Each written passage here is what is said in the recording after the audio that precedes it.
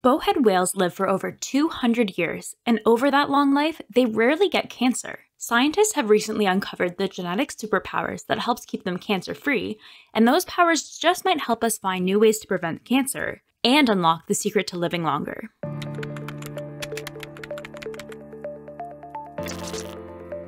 The Alaskan Inupiat Inuit, who have hunted bowhead whales for generations, say that the whales live 2 human lifetimes. The science backs this up. Some bowhead whales caught close to the turn of the century, around the year 2000, were found with stone harpoon points and bone lance fragments from the Victorian era embedded in their bodies. Several studies afterward estimated the age of the whales by testing their ovaries, eyes, and baleen, and they supported the idea that the bowhead whale lifespan exceeds 200 years. Now, it's already known that many large animals get cancer less often compared to smaller ones. This is called Peto's paradox. In theory, larger animals have so many more cells to have mutate, and so they should get cancer more frequently.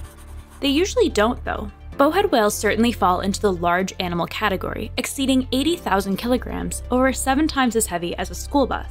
That means they have a lot of cells that can malfunction, and I mean a lot. Bowhead whales are well over 1,000 times heavier than us, after all. To put it in perspective, humans have roughly 30 trillion cells. I'll let you do the math. Their extended lifespan also means that there's a huge amount of time for something to go wrong in their cellular systems. Both their size and longevity predispose them to accumulate DNA mutations throughout their lives. But in spite of all of this, bowhead whales aren't very cancer-prone. Genetic mutations are a key factor in developing cancer. When cells experience breaks in both strands of DNA, there are a few strategies they can use to prevent the organism from developing full-on cancer.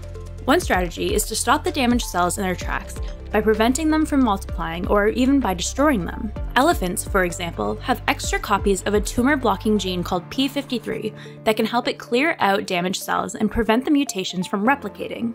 There are many different mechanisms that animals use to eliminate damaged cells, as they are a huge threat. When damaged cells are in excess, it's often best to just get rid of them. An alternative strategy is to just take the hit and fix mutations as they come along.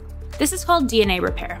DNA repair is a critical mechanism to both slow aging and prevent cancer, and the reduced mutation buildup that comes from the repair is a key factor in this species' longevity. The bowhead whale was expected to rely on this alternative strategy of DNA repair, as predicted by clues from its genetic makeup.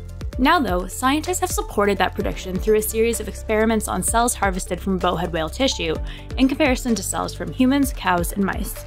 They first investigated whether bowhead whales use a strategy similar to elephants by testing whether the whales have increased p53 tumor-suppressing activity. They didn't. In fact, they had the lowest p53 activity between mouse, cow, whale, and human cells. Bowheads also unexpectedly actually require fewer breaks to their DNA to form cancer than that of humans. These results support the idea that they must use an alternative strategy to prevent cancer rather than just suppressing or eliminating sick cells.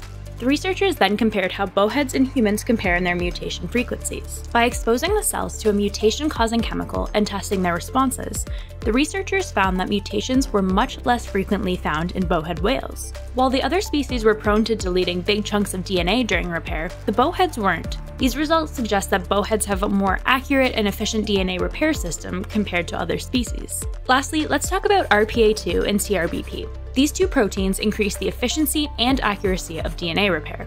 The researchers found that bowhead whales have high levels of both of them, especially CRBP. When tested with mouse and human cells, bowhead CRBP was found to improve DNA repair efficiency, whereas human CRBP was not. These results demonstrate that bowhead whale cells are not more resistant to DNA breakage and aren't more prone to killing off damaged cells. Instead, they rely on more accurate and efficient DNA repair. DNA repair is a risky strategy, as if it's done incorrectly, it can seriously harm or even kill the animal. So why do bowhead whales rely on DNA repair instead of getting rid of damaged cells in the first place, like elephants do? The bowhead whale has a uniquely efficient and accurate repair system which minimizes error in the process of repair. Effective DNA repair reduces the loss of valuable cells, like neurons, that usually don't get replaced after dying. It's possible that repairing the DNA, instead of killing or suppressing the cells, could improve longevity in the species' life. A potential drawback of this system is that it's hard for species with highly accurate DNA repair systems to evolve new adaptations.